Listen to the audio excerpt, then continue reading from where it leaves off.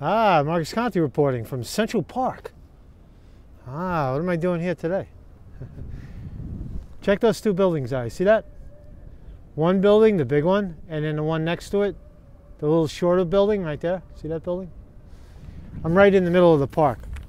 That's the building that went to, that is the most expensive 220 Central Park South. $238 million for the penthouse. Some guy just bought it. What's his name? Kenneth Griffin of Citadel. Pow, $238 million. Wow, man. How you doing? $238 million. How you doing, man? How's your fucking apartment doing? How's your room in your mother's house? Hold on, let me put my glove on. Hold on a second. So I'll take a little walk around Central Park, show you guys some sights. But I want to do just some quick news right now because it's cold and there's really nothing going on other than Trump folding like a lawn chair. Did I say it? Did Trump fold? I don't know, man. What happened with the wall? Let's go this way. So Trump, there I am. Trump conceded, right? He said, we will negotiate, right? Now he's negotiating. No wall. He gave Congress and Senate 3 weeks to give him his fucking wall. Or he's going to shut down the government again. So the government's over. All Democrats could stop crying. That, hold on a second. I'm competing with two dogs right now. How are you, mate? And it's crowded up here on Saturday. So what was I saying? Oh, so Trump gave the Democrats are crying, oh, federal employees, they're not going to get paid. It was already decided that they would get paid. So there's no love lost there, right? There's no love lost at all. So everybody gets paid. Trump gave them, they got 3 weeks to produce the fucking wall. Give us our wall. Give us our wall. So what else is going on? So that's, some will say that's not capitulation. That's Trump playing 4D chess. Playing 4D chess. I don't know about that. Looks like he's running scared. Mexico is going to pay for that wall. Now Democrats better pay for the wall. Or else. So what else is going on? So you got Yellow Vest, Act 11. Act 11, Yellow Vests. Gilets jaunes, les gilets jaunes in France. Going crazy right now, right? So it's going on. I was just watching RT. Got some, you guys are not used to seeing the horses. I'll give you some horse. You want some horse? I'll give you some horse. There's some horse for you. Ready? I'm not a fan of that. You know, who wants to pull a wagon the whole life, right? So anyway, here's Central Park. See the lake. You want to see the lake? Oh, it's frozen. That's the boat pond.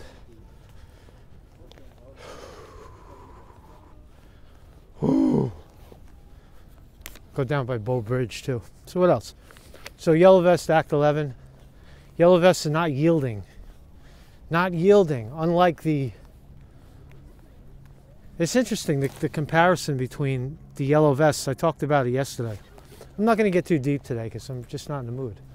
But the Yellow Vests and the parallel between Yellow Vests and what's going on in Venezuela is rather interesting. Both are the people holding their ground to oust oligarchy.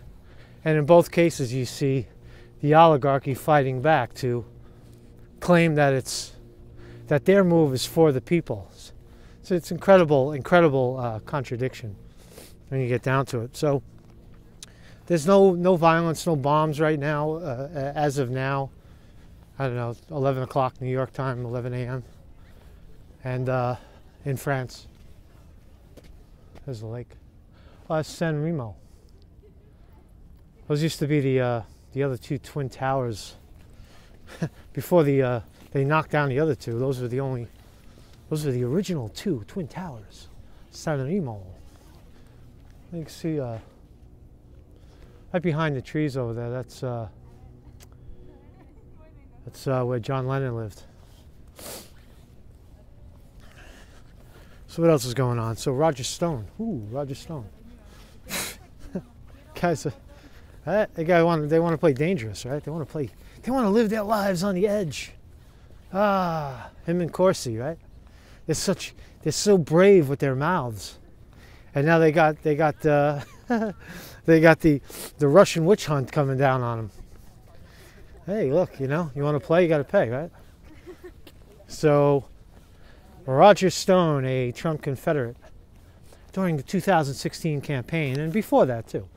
Trump loved those guys, Corsi, and hold on, let me blow my nose. Right? Trump loved those guys. And where's Trump now? I don't know.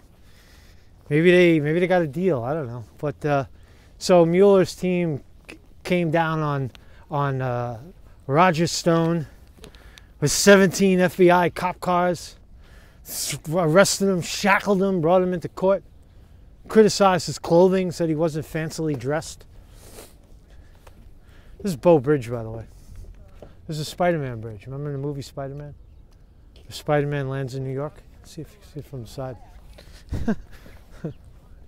That's Bow Bridge. So, a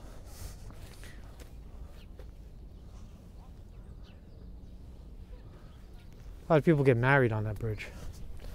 Won't be seeing me there anytime soon. So Roger Stone, what do you do? He's fighting to stay out of the witch hunt. That's crazy, There's no reason why they're harassing these guys, right? It's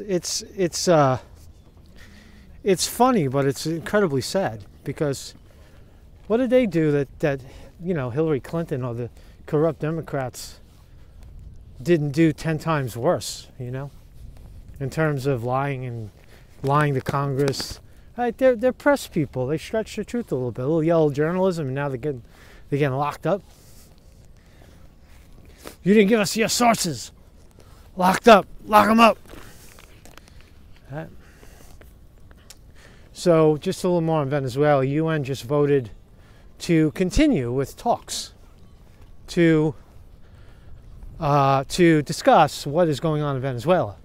And 9 out of, I think there was 9 to 4, they voted to continue with the talks. Russia opposed it. Of course, I don't even think China's at the table. Okay? So all of Europe is coalescing behind the U.S. All the South American countries, Latin American scaredy cat countries that depend on the U.S. for everything, subsidies and trade, and they don't want to fuck around. They're throwing Venezuela and Maduro are getting thrown under the bus. That's the way it is. That's capitalism. It's like you're either with us or you're against us. Pompeo is down there at the UN. Just the fear.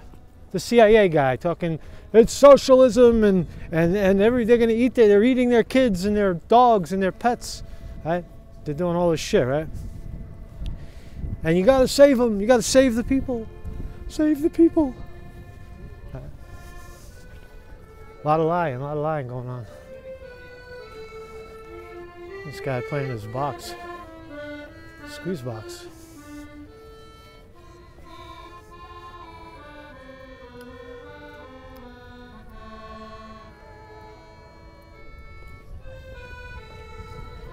Mama's got a squeeze box, Daddy never sleeps at night. So what else is going on? So YouTube, shadow banning.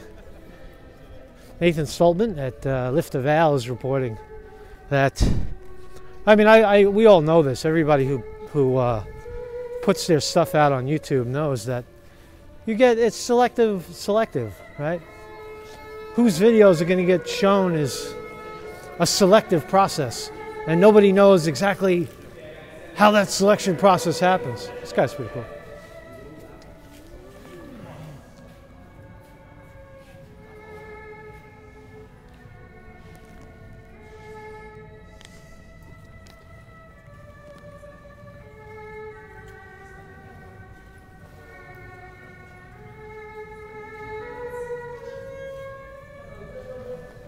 We're underneath the. Oh, I forgot to show you the fountain. One of the most iconic things in the park. I almost missed it. Walked right by it like it wasn't even there. So this is the fountain, Bethesda fountain in the middle. See the fountain? Beautiful fountain. There's usually water shooting out of it, but it's 30 degrees out right now. So YouTube shadow banning people. That kind of sucks, right? I don't know. Half of the videos that I do are not monetized. Not by my choosing, they get demonetized. Because you're not talking about the establishment-friendly topics, right? That's where we're at. See, that's the new form of censorship. Oh, you want to make money? You want to make $5 on your video? Which that's all it really amounts to anyway. Right? Or you want to speak your mind and get nothing. I choose to speak my mind and rely on you, the community, to contribute, to continue to hear the truth. See, we can overcome that. It's not that big of a deal, really. You know, if people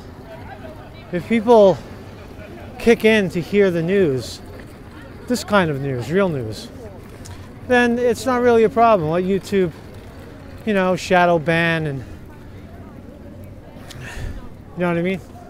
It's word of mouth anyway. That's how it kicks. That's how things really take off.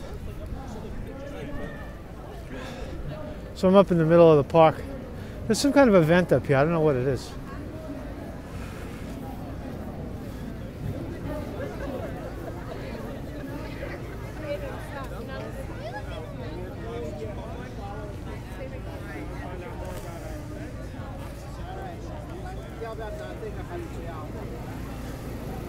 The only other thing is Bernie Sanders is in the news again. Some kind of leak inside his inside circle leaked that Bernie Sanders may run for president. Well, we already know that. We know that. That's no surprise. He's not going to announce right away anyway. He's going to announce in the spring. And can he beat Trump? I don't know, fat chance, but it will make an interesting. It'll be an interesting run to watch the Democrats cheat him again. And watch the same progressives roll over for a belly rub when they get cheated. That's an ICE Empire State Building.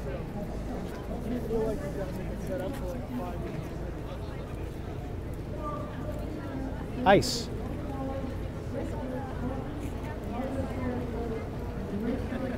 Sorry. I'm right in the frame. I can do that. I'm from New York. So that's what's going on in the world today. I think I covered all my points. Yeah. So I'm over here in the middle. This is interesting too. See these trees right here? These are all Dutch elm trees, right? Central Park has one of the largest collections of elm trees in North America, right? But there's a bug, right? All across North America, there's a bug that kills them, you know? It's the Dutch beetle, right? Some kind of beetle from Holland. The Dutch bug can eat them and kill them, right? That's their biggest enemy, right? And everybody wonders, well, in Central Park, these elms have never been touched by the Dutch elm bug, right? And everybody wonders why. How come the bug doesn't get in? Well, there's a reason for that, right? See? It's beautiful, right? Beautiful old elm trees.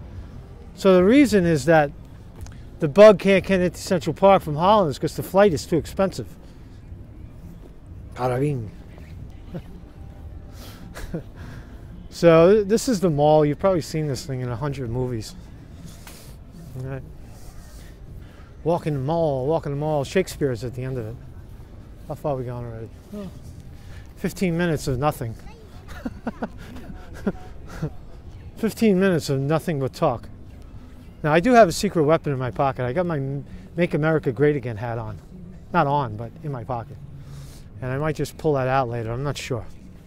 Do a little interviewing with the hat. But so some of the extreme wealth up here, right? All these billionaires live around the park. Central Park used to be segregated, you know. There used to be the horse and carriage trails for the rich people, and then the walking trails for the poor people, because they never wanted the rich and the poor to cross. See, we're coming back to that, right? We're coming back to that kind of society where the rich and the poor don't mix anymore. Here you have mostly, you know, poor, you know, people with some money work a little bit, get some money. And then you have the, you know, the cultural snobs, the cultural elites. Those are the, you know, $100,000, $200,000 a year people that they're the attack dogs. They'll do and say anything to get near those billionaires, right? And the billionaires are insulated from it through those cultural elites. Rachel Maddow and, you know, those guys. The press, the media, right? Rich history in New York.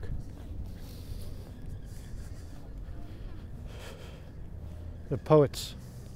There's Poet Row.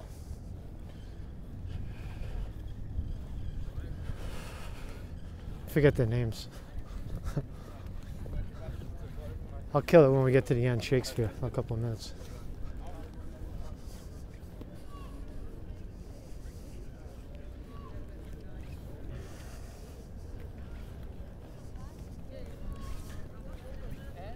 So many movies, you can't even count them. How many movies were made in this park? You get a better look at that $238 million home.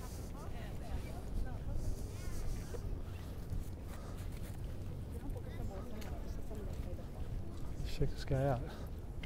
This is Robert Burns. Oh, la, la, la, la, la.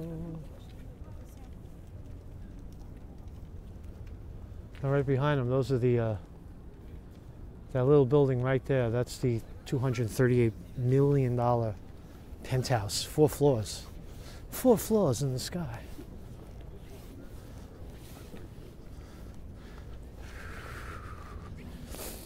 Oh yeah. Down there is the Stuart Little pond, you know, from the movie Stuart Little. And this is Shakespeare. Oh.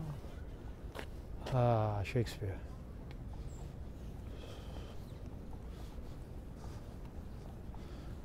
Shooting right into the light. There he is. Hello, William. William Shakespeare. Needs no introduction. So, that's really it. The world hasn't fallen apart yet. Yet. And we'll keep it going. I'll be back later. Marcus Conte reporting from Central Park, New York City.